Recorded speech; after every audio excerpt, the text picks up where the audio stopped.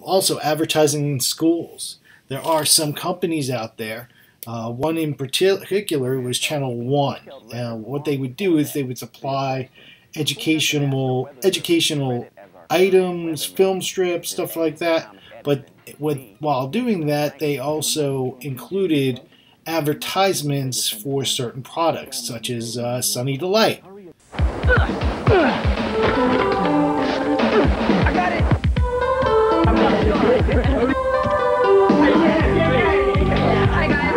Hey, we got some soda. OJ, purple stuff, Sunny Delight. If you don't know what that is, it's an orange drink. I remember those commercials. I always wanted the purple stuff. Problem, guys? Sunny Delight's okay. I'm not a fan, but I always wanted the purple stuff. Anyway, moving on. Also, impact on health. Things such as eating disorders. They would have rail-thin supermodels being used for advertisements, and they were not a real representation of women or of these growing or of teenage women that were growing up, and a lot of them, in an effort to achieve that status, would wind up getting eating disorders, and we'd be sometimes dying and going in the hospital. It's a very difficult situation dealing with that. The tobacco companies, for the longest time, tobacco companies would intentionally market to kids. Think of Joe Camel. I mean, what adult would really care about Joe Camel? He was a cartoon character who smoked. He didn't have a cartoon series or anything, but the character in their print and in their advertisements and on their box looked like a cartoon character. Alcohol. Many thousands and thousands of people have died from alcohol-related injuries, either through car accidents, through drunk driving, or just impact of years of alcohol abuse. And there were some effects to that. Now, I know today you're used to seeing hard alcohol ads on the air, be about liquor or Jose Cuervo or something like that. Until very recently, there weren't hard alcohol ads on television or radio. Yeah, beer was still there, but not the hard alcohol. That's only been rather recent, and had been a ban for a long time. That's only changed very, very recently. And of course, prescription drugs. How many times do you watch? How many times you watch a commercial? You're in a commercial break, and you see this wonderful prescription, this wonderful drug miracle that will cure you of certain terrible maladies, but might have 6 or 7 other side effects that could be as bad, if not worse. Oh, by the way, if you happen to start growing a tail, please stop using said miracle cure. That has very much been an issue as well. Now, with all these concerns, there have been some organizations out there that have been created to make sure what is going out as a commercial is not making false claims and not going too over the top. It is hard. Things do sometimes slip through, but there are certain organizations out there, partially from grassroots and then partially from government oversight. One such thing is Commercial Alert. This was created by former consumer advocate Ralph Nader. Over the years, especially over the 70s into the 80s, he was a consumer advocate. He was always reporting about and looking into malfeasance when it came to advertising or claims of certain products. He was always on top of that. That was his big thing. He has run for president a couple times over the years, but his Commercial Alert, he was based up for that. And they were worried about excessive commercialism. They didn't want too much commercialism in the society because they didn't want it to go out of where it was supposed to be. They didn't want life to be one big commercial and everything be endorsed, which sadly seems to be where we are right now. If you look at lots of schools, and they have certain athletic complexes that are sponsored by possibly local businesses, so I think there's been some issues and problems with that recently, but for a long time he was out there. One of the things they also did was They watched cross-promotion with Hollywood studios and fast food companies, parties and Warner Brothers, the Man of Steel movie, also McDonald's and movies like The Croods and How to Train Your Dragon 2 are a couple examples. So, and actually these cross-promotions have helped these movie companies. People aren't buying as many DVDs or Blu-rays anymore, especially with digital formats being downloaded and stuff like that. So they've tried to find new ways to make money, and then that was one of them. One of the things the Federal Trade Commission, the FTC, tackles is what is called puffery. These are ads that have a lot of exaggeration, a lot of hyperbole in it, and these are ads that leave out certain information they should probably have in there. In one example, there was a 1990 Volvo commercial. The monster trucks were really big back then, and monster trucks going over all these line of cars, and they crushed every single car but the Volvo. But they made a point that they just happened to forget, oops, we had it specially reinforced as opposed to the other cars that weren't. They took special means to make the car seem more safe than the others. Another one back in 2003, FTC, ephedra was considered this miracle fat burner. It was everywhere. You could definitely see it, but apparently there was lots of it was advertised as safe, miracle weight loss, but it wound up causing high blood pressure, heart disease. It was causing lots of side effects that weren't supposed to be there, all to like lose a few extra pounds. Shortly after that, they banned ephedra, and it was no longer there.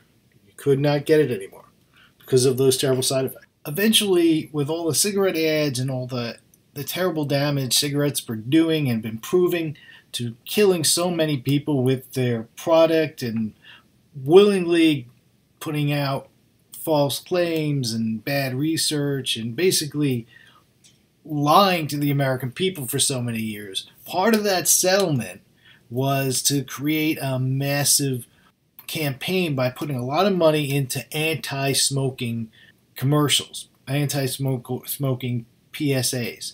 It was called the Truth Campaign. And in these campaigns, they were not glorifying it. They were showing people and kids lying down outside a building, outside a cigarette company building, and they were lying down showing how many millions of people died because of cigarette smoking.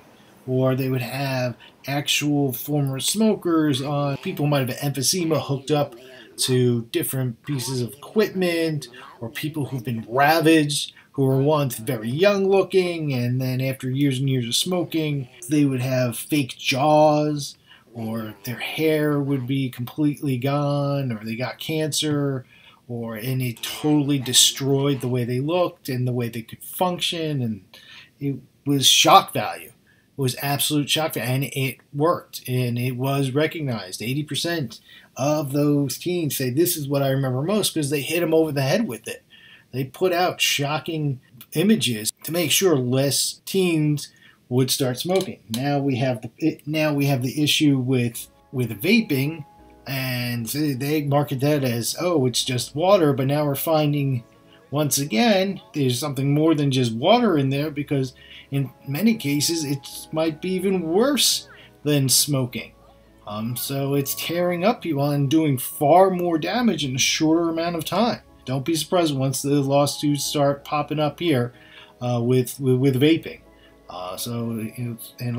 With vaping and electronic cigarettes. So watch out for that. That should be coming up pretty soon, even though these things just have recently started. Down the line, it's going to start popping up. And then there's the role in politics.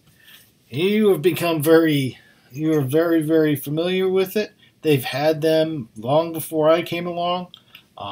Advertising in politics. And it's trying to make people think a certain way. Or this person's great. This person will kill you. If you vote for this person, they're going to throw you over the cliff.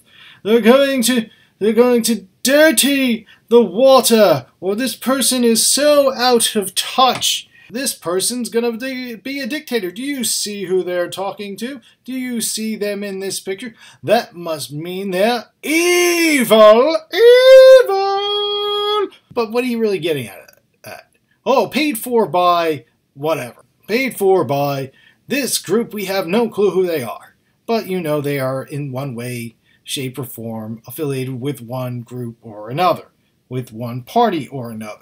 How much information can you get in there? So a lot of times they just put stuff in there, and oh, you ever notice like they voted for this statute that hurt all these people, and they put it in very fine writing at the bottom. Legislation number 724, paragraph 3, section 4, the proven congressional record that they voted for this. They might have voted for the thing, but it had nothing to do with what they were originally voting for. Maybe there was something thrown in. Maybe something was thrown into a bigger piece of legislation that this bad point, this bad aspect was just kind of hidden in there. I don't know. Could be. Maybe they did vote for it. But you really going to get anything out of 30 seconds? It will continue to be going on. One of the most famous ones was Barry Goldwater.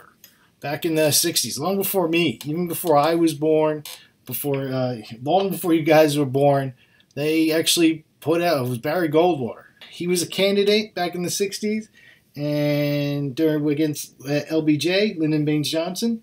They had this famous commercial of a little girl. Hey, watch it. Here you go. Take a look. 8, 9, 10, 9, 8, 7, 6, 5, 4, 3, 2, 1, 0. These are the stakes. I think they was going to, and remember, this was during the Cold War with the Soviet Union.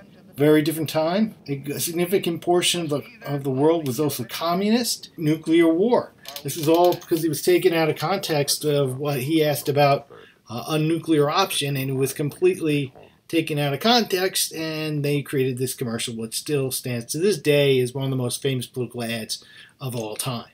And they're still doing that. Either side, the person's either going to be Satan themselves, or the next Hitler, or the next Lenin, or the next Stalin, or they always seem to go into that. And you have images of, or this person doesn't care about you for there. It's going to continue on. What are you really going to get for it? And unfortunately, another aspect of this is the money involved with it. The money raised for political campaigns go towards various types of advertising. And the more advertising you put in there, many times these candidates wind up winning their races. Now, one of the things that has also been the idea of free airtime for politicians. When it's time for an election and it's become earlier and earlier and earlier and earlier than ever before, this is where TV stations, your local TV stations, make lots and lots and lots of money.